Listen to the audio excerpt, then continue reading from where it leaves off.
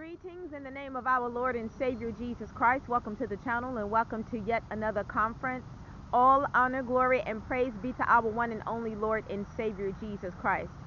Look, I don't know who needs to hear this tonight, but I stopped by to tell you tonight that God is a waymaker.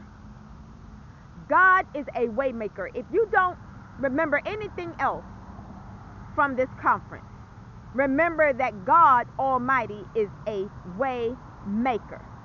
Let me tell you something. Me personally, and nobody has to believe what I believe, but I don't believe that anything in our lives happens by accident or by chance.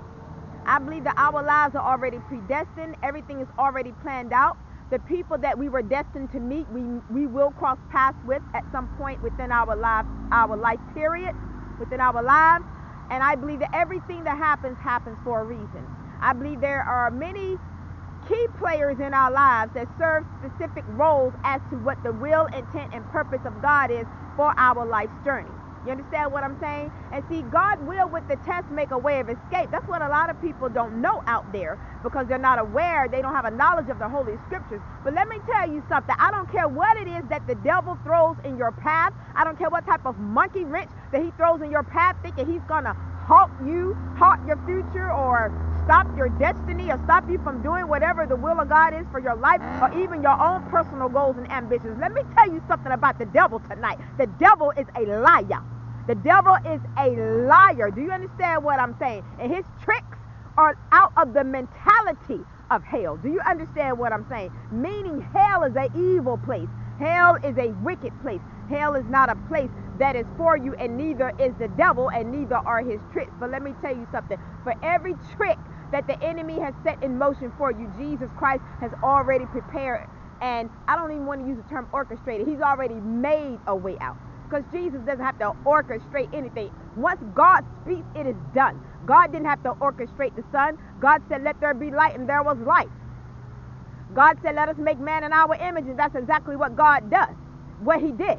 So one thing you must understand is that once God has purposed in his heart to do something, consider it done. Consider it done. I don't care what the circumstance may look like. I don't care what it may seem like. Once God has purposed in his heart that he wants to do something for you, it is done. And it does not matter if the enemy has knowledge of that before you have knowledge of that, and the enemy has gone to God to get permission to try to throw some type of monkey wrench in your path, because the enemy thinks that's his way of stopping the plan of God, or at least attempting to stop the plan of God for your life. Because let me tell you something out here tonight. If God be for you, no one can stand against you. But if God has something for you, he's going to give it to you if you will be receptive. Can I talk this thing out? Can I talk it out? Because, let me tell you something about these dirty people that the enemy will utilize as weapons formed against you to try to serve as monkey wrenches in your life. The enemy will, a lot of times, especially if you all are young in life, he'll know what your goals, hopes, and ambitions are. And his whole game plan is to uproot and disturb and shake the foundation of whatever you're trying to build your future upon. See, that's why your foundation must be Jesus Christ, so that when the earthquakes from hell come, you shall not be moved. Why? Because you're standing on a sure foundation. Can I talk out here tonight? Can I talk this thing out here tonight? Can I talk it out tonight? There's nothing that the enemy has tried to do to you in your lives that will ever work, that will ever prosper, because the devil is a liar. The devil knows what your hopes are. The devil knows what your dreams are. He knows what your goals and your ambitions are. And that's the reason why he feels like he's ahead of the game and trying to stop you. It could have been some young lady out there. You wanted to go to college, but he sent some bum in your face pretending that he liked you. And now you're sitting there stuck with, I don't want to say stuck, but you're sitting there raising a child by yourself. It could be some young man. You wanted to go into the NFL, but guess what? He sent some slut in your path, and now she deliberately got pregnant because she felt like, well, she's going to come up on what you had planned, what your goals were in your life. And now you feel like, well, you chose the wrong female, and now you've got to raise a child, and you want to go into the NFL. Not just necessarily that, but anything that you wanted to do. Because you must understand something, that Satan is nothing but a monkey wrench, no way. He's nothing but a monkey wrench with a bunch of other monkey wrenches out here that he thinks He's going to throw in somebody's path to try to halt and hinder somebody's way. But let me tell you something. God is a God that will show the devil what he can do. God is a God that will show the devil, no matter what you tried to do to her, I'm going to make a way another way. No matter what you tried to do to him, I'm going to make a way in another way. Let me tell you something. Satan thought that he had disrupted God's plans as it pertains to what God had purposed for Adam and Eve in the Garden of Eden. But let me tell you something. Didn't God kill an animal and make coats of skin for Adam and Eve to cover their sins? Didn't God look out for them? Didn't God still love them? It doesn't mean that God didn't punish them for that transgression, but it means that when God Almighty has got your back, he's got your back. There's absolutely nothing to worry about. The whole world could be standing against you, but if you're standing with the King of Kings and the Lord of Lords, what should you worry about? What should you worry about, young lady? What should you worry about, young man? What should you worry about, more mature lady? What should you worry about, more mature man? God Almighty is King of the entire universe. It is what God says that goes, not that demon, not that devil, not your enemies, not your foes, but it is what God says that goes. God is King of the universe. It is what he says. It is what he has purposed for your life, not the devil.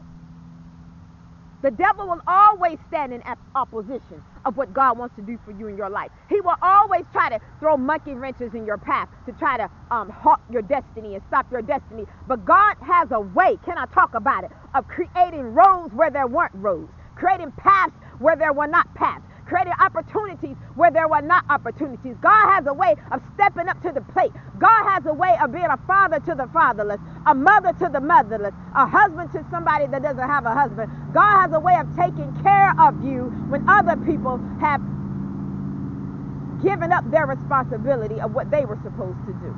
Because a lot of you out there, you married the wrong people. You married a man that you thought would be there for you and your children, and now you are a single mother. You married a woman that you thought would be there for you and your children, now you are a single father, perhaps. I'm just throwing that out there. Or maybe there were those of you, you accepted somebody's proposal and got married, and the person didn't live up to what your expectations were, or you gave a proposal to somebody and you got married and the person didn't live up to your expectation. Or it doesn't even have to pertain to marriage. It could be a relationship. Maybe you got in a relationship with somebody and they didn't live up to their part, and now you're there with all the responsibility of the mortgage, the car payments, the baby, the house, just everything. You got to work 2 and 3 jobs just to try to make ends meet, while this person has gone off and did what they wanted to do. And then for a lot of you, you later found out that it was all just a game to them in the first place, that they wanted you in the situation that you were in. They wanted you in the predicament that you were in because they were jealous of you. Because see, a lot of times a devil will see your potential even when you don't.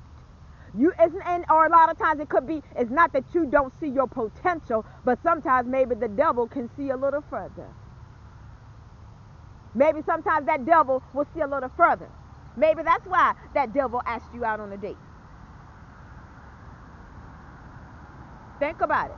Maybe that's why that devil accepted to go out with you on a date, my brother.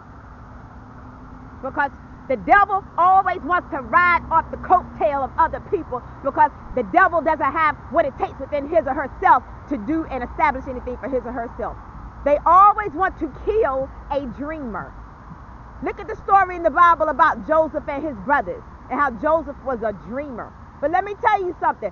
Dream and dream on. Because if God is backing your dreams, God is a God that can bring it into a reality. And the devil knows this. And that's why he'll send a monkey wrench. Look at the monkey wrench he sent in Joseph's path.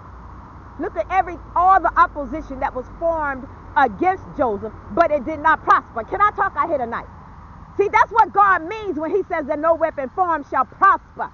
God will make a way out of no way. God will make your enemies your footstool. God will take the very folks that's behind your back talking about you like a dog, and he will use them to elevate you and help you carry over. He will use them as, even though Jesus is your bridge over troubled water, God knows how to lay down some tracks and that you walk over your enemies so that you don't fall into the pit.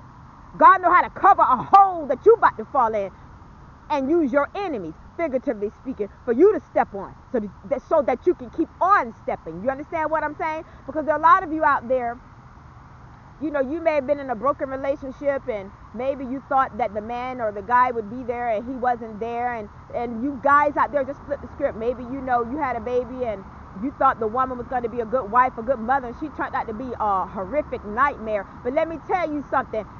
God